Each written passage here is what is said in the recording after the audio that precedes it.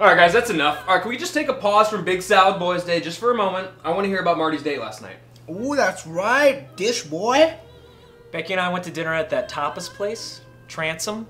Very classy. Skip dinner? I want to know what happened after. Damn, Jesus. Take it outside, man.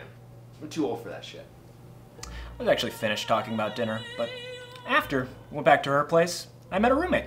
Aaron, Becky and I go to med school together. Two future Dr. Hotties, huh? Where do I sign up?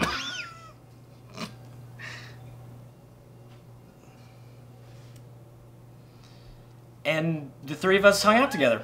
Got to know each other. Becky's very cool.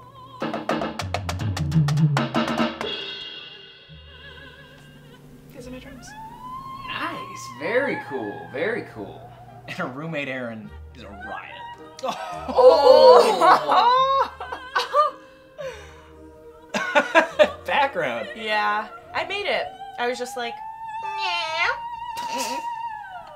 It was a really nice time. And even though we didn't find the necklace, I think my Aunt Judy would be proud.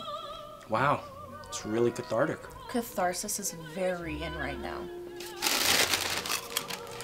Next thing I remember is waking up and Becky's standing over me smiling. Wait, what's she doing?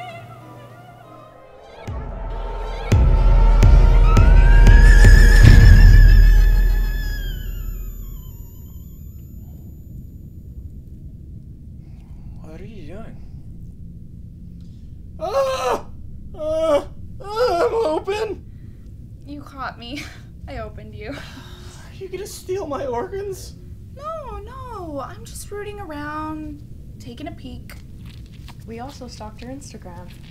You stalked his Instagram. She's such a creep.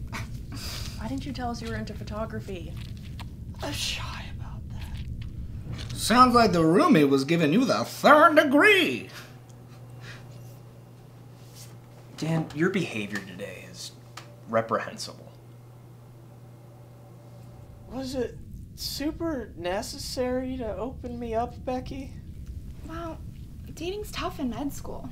Speak for yourself. Aaron does just fine, but to meet someone and trust them, I mean, I had this boyfriend in high school. Oh, and it was super toxic. I just think I'm a little screwed up. I think that you're awesome, Becky. How could you be screwed up? There's his heart.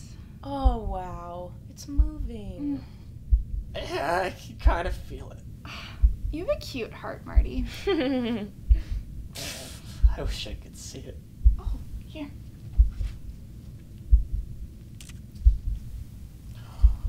It's so wet and big.